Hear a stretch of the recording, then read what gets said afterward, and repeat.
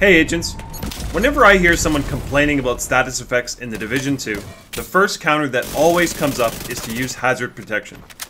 And while Hasbro does objectively counter status effects, that's literally all it does.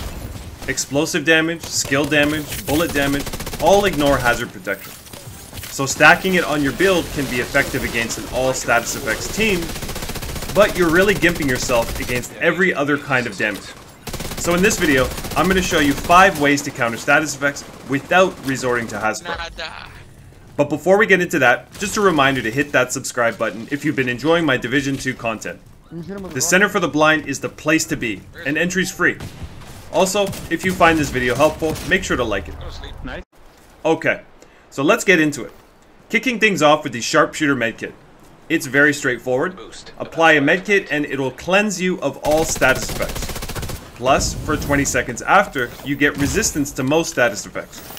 Just make sure that you've got enough armor to survive for 3 seconds while you apply the medkit. Relying on this while equipping Glass Cannon or 6 reds is not going to work. You'll be dead before you get the kit on.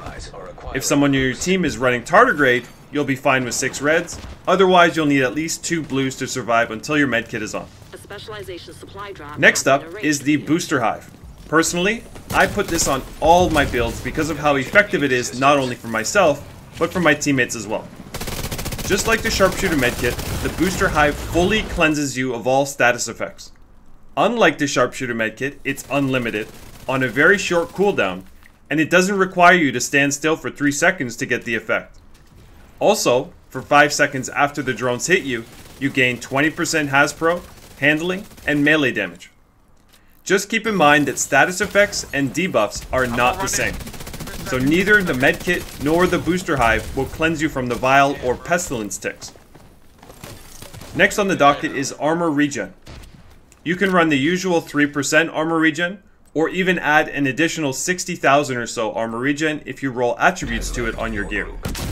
This can be very effective against bleed or debuffs, but as you can see here, a Glass Cannon Fire Sticky is going to far out damage the regen.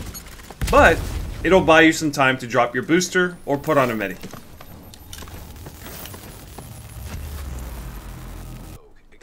This one here I think is an underappreciated perk from the Sharpshooter specialization tree. When going into cover, you gain about 3% bonus armor. You can keep going in and out of cover to absorb the damage ticks. When I'm on fire, I spam the hell out of this armor because the ticks are so strong. And there's no cooldown, so it refreshes every time you go into cover. So if you're running Sharpshooter, don't forget to take advantage of this awesome perk. It single-handedly saved my life on multiple occasions. Finally, another great defense for status is either Unbreakable or System Corruption. Both give you a large chunk of armor when you need it most. There's a reason Unbreakable is the most used chest piece in PvP. Even running with 0 blues, you'll have enough time to put on a medkit before the status effects can finish you off. The downside to Unbreakable is the long cooldown, so after it gets broken, you'll need to play extra cautiously until it comes back up, because the next Fire Sticky will kill you if you're on a squishy build. Although the System Corruption ability has a shorter cooldown, the downside to it is you need to give up a lot of damage to run a 4-piece of System Corruption.